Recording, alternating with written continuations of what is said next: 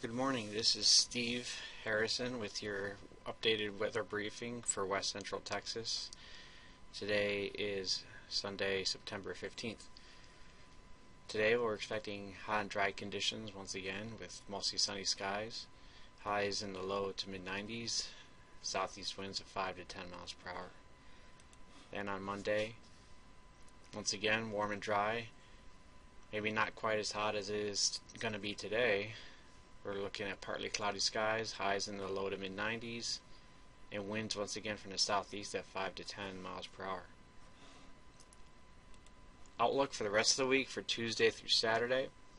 We'll have chances for some thunderstorms in the southeastern counties for Tuesday and Wednesday.